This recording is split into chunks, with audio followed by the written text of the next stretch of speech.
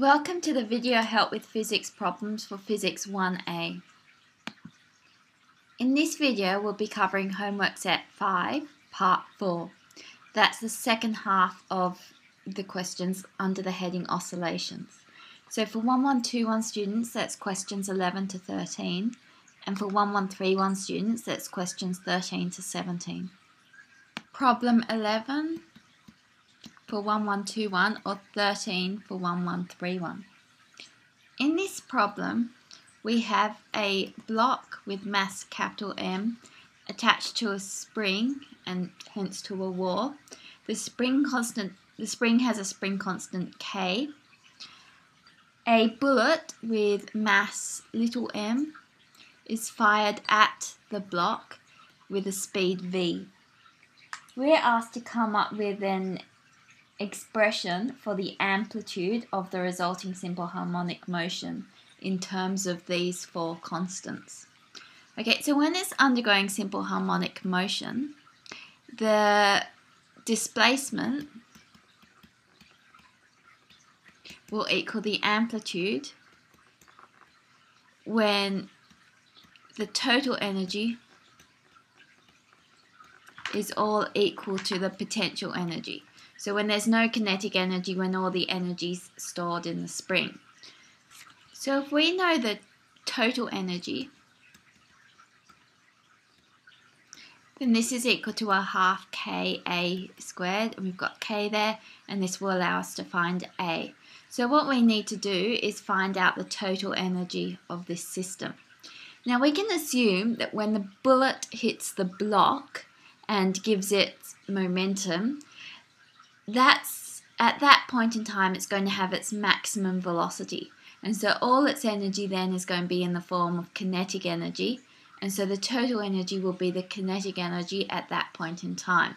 So if we can find kinetic energy when bullet hits the block, this will be the total energy, as there's no energy stored in the spring at that time. Okay, so to find the kinetic energy, we're going to need to know the velocity of this system at that point. Now, it would be unreasonable to assume that all the kinetic energy from the bullet gets directly transferred to the block. It's going to lose energy in some form or another. But the rule of conservation of momentum should hold. So we can use conservation of momentum to find out the velocity of this block at that time. So let's call it capital V, the velocity of the bullet plus the block when it just starts to move. Okay, so in that case we have the initial momentum, little m, little v, is equal to the final momentum.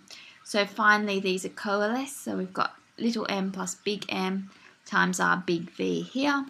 So big V is equal to little m, little v over little m plus big M. Okay, so the kinetic energy is equal to a half. Now it's the bullet plus the block combined, so the mass is little m plus big M, then times big V squared, which is equal to a half little m plus big M. And now this is V, so we need to square it. That's m squared v squared over little m plus big M all squared. One of those will cancel with that. And so this is m squared v squared over 2m plus m. Okay, so now we've got the kinetic energy, and we said that that was equal to the total energy at this time. And so when that total energy is transferred into the spring, that's when we'll find our amplitude. So we have a half Ka squared is equal to m squared v squared over 2 little m plus big M. Our 2's will cancel out, and we end up with a squared is equal to m squared v squared over k little m plus big M. And so we're asked to find the amplitude, take the square root. We've got little m little v over the square root of k little m plus big M. And that's our answer. Okay, problem 14, which is a 1131 only problem. In this problem, we've got a cylinder It's attached by a spring to the wall. The spring has a spring constant K is equal to 2.94 newtons per centimetre. Now the cylinder rolls without slipping along this surface, and when it's released, the string is stretched by an amount 23.9 centimetres. So that's how far it's extended from its equilibrium position. We're asked to find in part A the translational kinetic energy and B the rotational kinetic energy as it passes through its equilibrium position. Okay, so when it passes through x equals 0. When it passes through equilibrium, the velocity will equal v, the maximum velocity, as it's undergoing simple harmonic motion. So the total energy of the system is equal to the kinetic energy plus the potential energy, and the kinetic energy has two forms, translational and rotational. Now initially, all the energy is in the form of potential energy as it's released from rest. It's not rotating and it's not moving backwards and forwards at all. So we can find this total energy. It's stored as potential energy and it's given by half kx squared, which is a half times k, which is 2.94.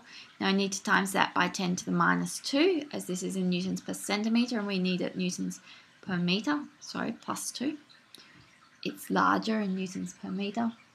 And then times it by this x squared, which is 0.239 squared. Solving that on the calculator, we get 8.40 joules. So we've got the total energy there. Now at equilibrium, this energy is in the form of kinetic energy. So at equilibrium, we've got 8.40 is equal to the rotational plus the translational kinetic energy. So the rotational kinetic energy is given by a half I omega squared, and the translational is given by a half mv squared.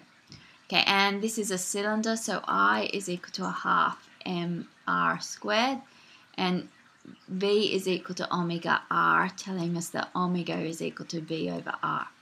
Okay, so let's substitute in. We've got a half I is a half mr squared times v squared over r squared. Those will cancel, plus a half mv squared. So this is a quarter mv squared plus a half mv squared, which is equal to 3/4 mv squared. But basically the important point is that a third of this is the total energy here, which is equal to that, is stored as rotational, and 2/3 is stored as translational. So this will help us answer part A, which says what amount of energy is the translational kinetic energy. Well, it's 2/3 of the total energy, so it's 2/3 times 8.40. Solving that on the calculator, we end up with 5.60 joules. And then part B is asking us how much energy is in the form of rotational kinetic energy. Well, it's 1/3 of the total energy, so it's 1/3 times 8.40, which gives us 2.80 joules of energy. So part C, we're now asked to find the period for this simple harmonic motion. So we have just shown that the total energy is equal to, well, it's always equal to the kinetic energy plus the potential energy. So we may want to write this as K plus U. And we've shown that the kinetic energy is equal to 3/4 mv squared, and the potential energy, that's stored as stored energy within the spring, so that's equal to a half kx squared. Now we know that for simple harmonic motion, the total energy, which let's give that the symbol E, does not change. So this energy is transferred between the kinetic energy and the potential energy, but it doesn't change overall. So we know that dE dt is equal to 0, and so this is also equal to the derivative of this part with respect to time. So we can put this as 3/4 m dv squared dt, as the m and the 3/4 aren't changing with time. If we take the derivative of them with respect to time, it's 0, and plus 1/2 k dx squared dt. So this is equal to 3/4 m. Now when we take the derivative of this with respect to time, we get 2v times dv dt plus 1/2 k 2x dx dt. And so this is equal to 3/4 m 2v. Now dv dt, when we take the derivative of velocity with respect to time, that gives us the acceleration, plus 1/2 k 2x. Now dx dt, when we take the derivative of that, that's the velocity, and we know that this thing is equal to 0. So because this is equal to 0, and what we're actually trying to do is get an expression for a, you can see that the velocities here and here will cancel out. So let's move this term over to the left-hand side. So we've got minus 3/4. So 3/4 times 2, that's 3/2. 3/2 ma is equal to 1/2 times 2, that's 1. So that's kx. And so a is equal to minus 2/3 kx on m. Now for simple harmonic motion, we know that the acceleration is given by minus omega squared x. And so we have that omega is equal to 2/3 k on m, and we need to take the square root of that. And then for simple harmonic motion, we know that this is related to the period. Omega is the angular frequency, and it's given by 2 pi over the period. And so we can actually rearrange this to get our period. So this gives us that our period is equal to 2 pi root 3m over 2k. And that was what we were trying to obtain for the period. Okay, problem 15. This is another 1131 only problem. So in this problem, we've got a mass which is hung between 2 springs. The lower one has spring constant K2, the upper one has spring constant K1. Now we measure a distance x, which is how far from equilibrium it is. When we move the mass away from equilibrium, it's going to have the K1 x force pulling it back up towards equilibrium, and K2x will also be acting upwards. They'll both be acting in the same direction to try and get it back into its equilibrium position. We do not actually need to consider this weight force, because this weight force determines where the equilibrium position is. So it's effectively already been taken into account. Now we're asked to find the frequency of this system. So the total force acting on the system, which is MA, total force, is equal to, we've got the K1x force and the K2x force, and they act in the opposite direction to the extension. So that's minus K1x minus K2x.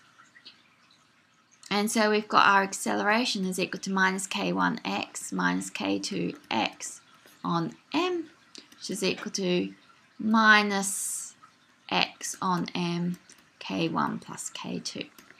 Now we're told that it undergoes simple harmonic motion, so we know that A is equal to minus omega squared x. This is the formula for simple harmonic motion.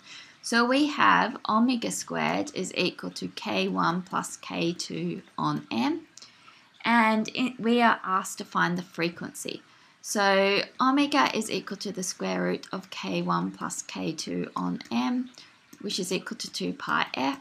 So the frequency is equal to 1 over 2 pi times the square root of k1 plus k2 on m. That's the answer. Okay, problem 12 for 1121 or 16 for 1131. In this question, we have a transverse travelling wave. So y is equal to 0.1 sine pi of x minus 2.00 t meters. And we're asked to find the, well, first of all, the amplitude. The amplitude that will be in the y direction, so that is equal to 0.1 meters. It's just when sine of this is equal to 1, that gives us our amplitude. We're then asked to find the frequency. The frequency, we know that 2 pi is equal to omega, which is 2 pi f, which tells us that f is equal to 1.0 hertz. That's just from this part with this pi. We're then asked to find the velocity and the wavelength. Let's find the wavelength first. So to find the wavelength, probably the best thing to do is to actually sketch out this wave. Here's our y-axis, here's our x-axis. We can choose any time, so let's choose t equals 0 and sketch this wave. So we've got y is equal to 0.1 sine, and then this is pi x. Okay, so when x is 0, we've got sine of 0, which is 0. When we've got pi on 2, sine is its maximum, so this is 0.1. We've got a point up there, that's at a half. Then when sine's back to 1, we've got sine of pi, which is 0 again. When x is 3 on 2, we've got sine of 3 pi on 2, which is minus 1. So this is minus 0.1 here because of this term. And then at 2, we're back up to 0. So we can see that the wave's going to look like this. And so the wavelength is going to be 2 meters. So lambda equal to 2.0 meters. And we know that v is equal to f lambda, so that's the 1 times the 2, so that's 2.0 meters per second. Okay, part B says find the maximum transverse speed. Okay, so these particles are just moving upwards and downwards in the y direction with time. They're not actually traveling along with the wave. This is the wave velocity. What we need to do is find the particle velocity. So to do that, we'll need to take the derivative of their position in the y direction with time. So dy dt is equal to 0.1. Now, in front of the t, we've got 2 pi, so that's times 2 pi. And then we've got cos pi x minus 2 pi t, and that's in meters per second. So the maximum is when this is equal to 1. So this is equal to, we should have a negative out the front because there was a negative there. So the maximum is when this whole thing is equal to minus 1. And so that's equal to 0.1 times 2 pi is max. And solving that on the calculator, we end up with 0.63 meters per second. Problem 13 for 1121 or 17 for 1131. In this problem, we have a rope. It's got a length of 2.0 meters. It has a mass of 0.060 kilograms, and it has a tension applied to it of 500 newtons, and we're asked to find the velocity of a wave in the string. So it's fairly straightforward. The velocity is equal to the square root of the tension over the mass per unit length. The mass per unit length is equal to the mass over the length, which is 0.060 over 2. So that's just 0.030 kilograms per meter. So all we need to do is substitute in here. So this is 500 over 0.030. Solving that on the calculator, we end up with 129 meters per second. This is to 2 significant figures, so we should write this as 130 meters per second. And that's the end.